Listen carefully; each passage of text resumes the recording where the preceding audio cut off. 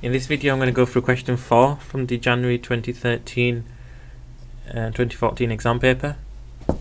So question 4 is you've got a wide rectangular channel, carries a discharge of 4 meters cubed per square per meter.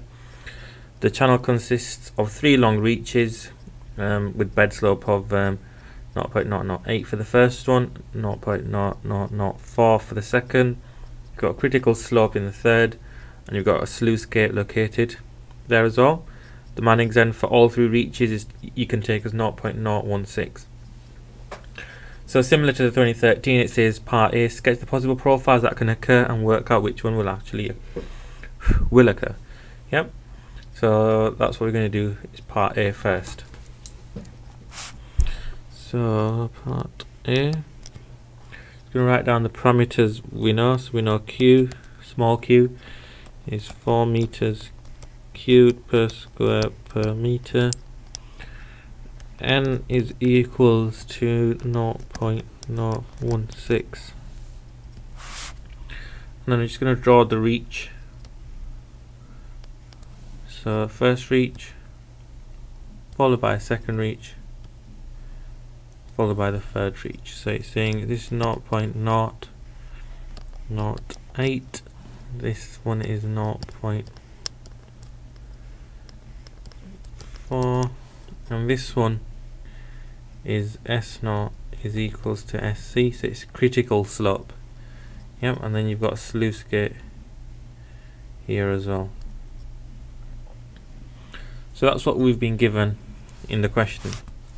So the first thing, again, with this type of question, you have to work out what YC and YN is. So first of all, we'll work out what YC is. Fairly straightforward. It's small q squared over g, cube root, and then you do 4 squared over 9.81 cube rooted, and you'll get 1.17711 meters. Yep. So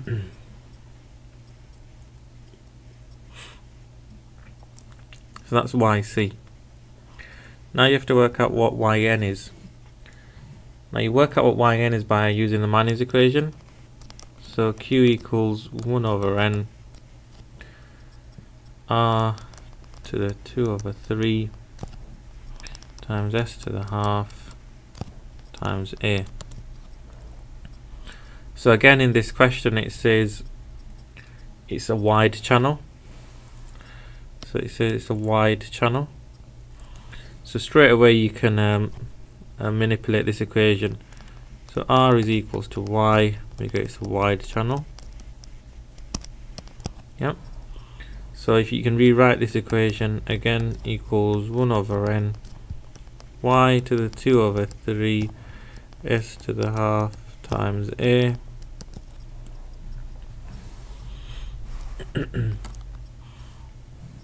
Area, oops, is just B times Y. So if I rewrite that again, Q equals 1 over N Y to the 2 over 3 S to the half times B times Y. Because in the question we were given small q, not big Q, we can manipulate this further.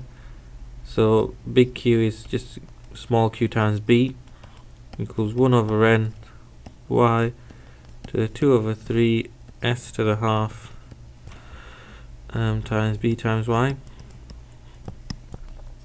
So the B cancels and you get left with Q equals 1 over N Y to the 2 over 3 S to the half, and then just left with Y. So you collect the Y terms and the final equation becomes 1 over N Y to the 5 over 3. So you're collecting 2 over 3 plus Y to the power 1 S to the half. Yep. Then you rearrange for YN and you get QN over square root S. That's all cubed. and to the 5. So that is your equation for yn. So now you can work out what yn1 is. So you do 4 times 0.016 divided by the slope in the first reach, which is 0.008.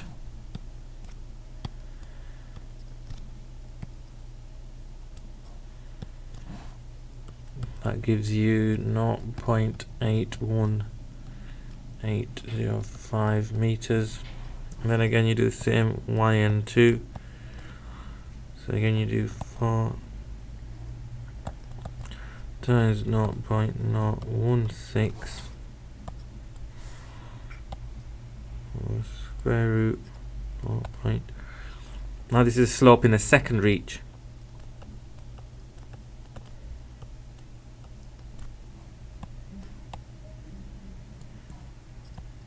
Yep. Now that gives you 2.0095 meters. So you worked out the normal depth in reach 1 and the normal depth in reach 2. You don't work out the normal depth in reach 3 because it's critical slope. Yep. So now you've got YC, you've got YN. Now you can sketch the possible profiles that will occur. So if you draw out the channel again,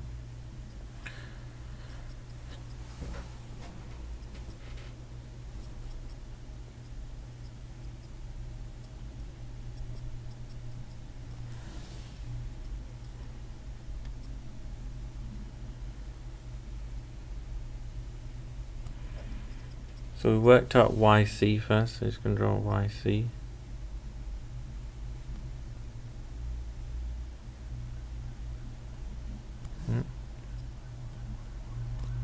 So that's YC. Yep, so in the first, so YC is 1.1771. So Y1 in the first reach is 0.8, so it's lower than YC. So it goes here. That's yn1. yn2 is 2.009, so it's higher than YC. So it goes here.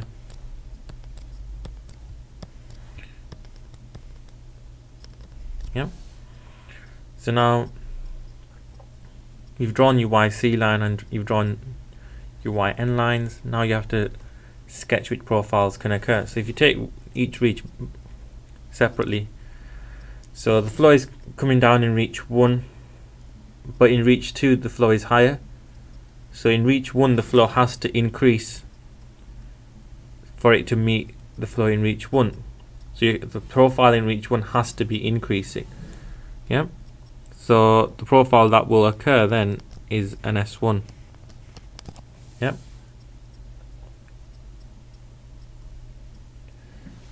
Now again, we do the similar thing when looking at reach 2.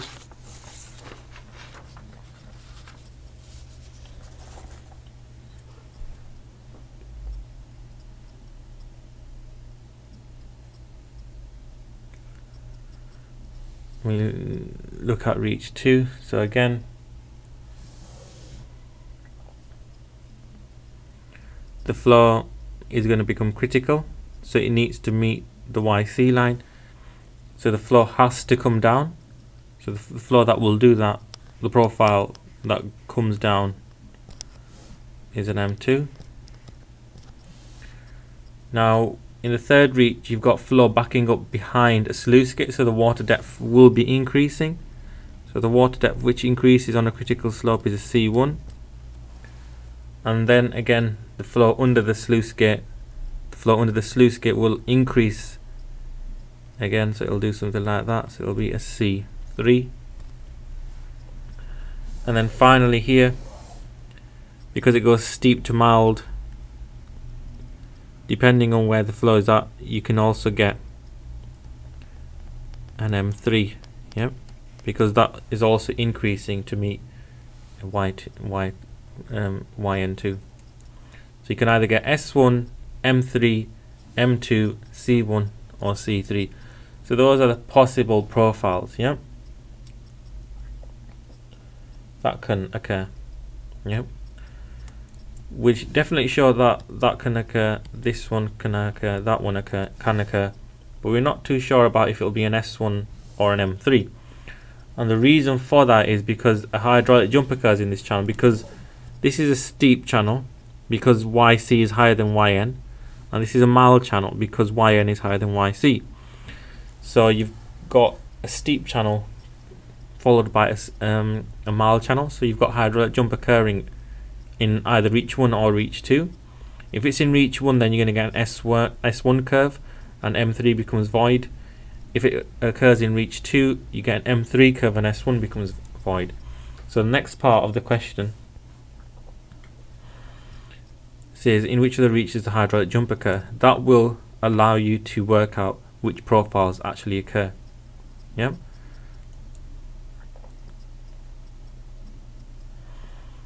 So up till this point, this question, you would get full 12 marks, and that would include initially writing the parameters, working out YC, working out YN by manipulating the equation, and then actually drawing the profiles in a sketch like this. That would give you the full 12 marks for that question. And then the final part B would be assume hydraulic jump to occur in reach 1.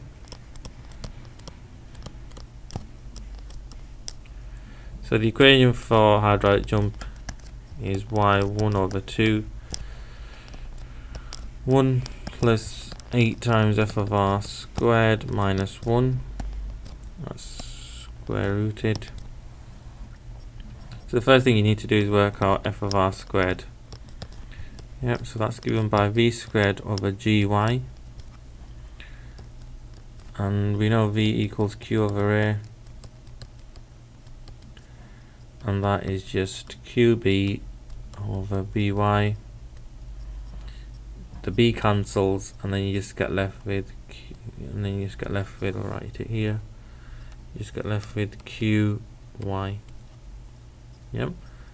Now you sub this back into this, so you get f of r squared is equals to q squared g and y cubed. Yep. So f of r squared is 4 squared times 9.81, and the y we'll be using will be 0.8 because we're assuming the jump to happen to occur in reach 1. So it's times 0.818 cubed, and the answer you get is 2.979. Now you've got everything you need to work out what y2 is. So again, y2 is y1 again will be 0.81805 divided by 2 times 1 plus 8 times 2.979 minus 1,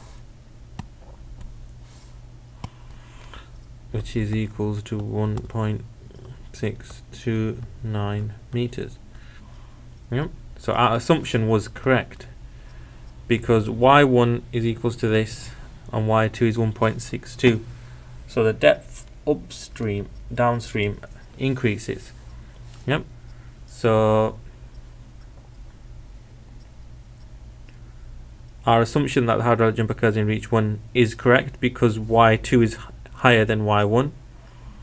So finally, I would expect is to have a final sketch showing the S1 curve, M2 curve, C1 curve, and C3 curve. So that's the final sketch I would expect. Yep. And that would give you full marks for that question. Yep. Because sometimes students miss out drawing this sketch. However, to gain full marks, I would expect you to initially draw the sketch with the S1 and the M3, and then finally again, once you've worked out which reach the hydraulic jump occurs, again redraw the sketch but with the profiles that can actually occur. So an S1 will occur, an M2 will occur, C1, and then a C3. So those are the profiles that will occur. So that's the end of that question. Hopefully that's been helpful.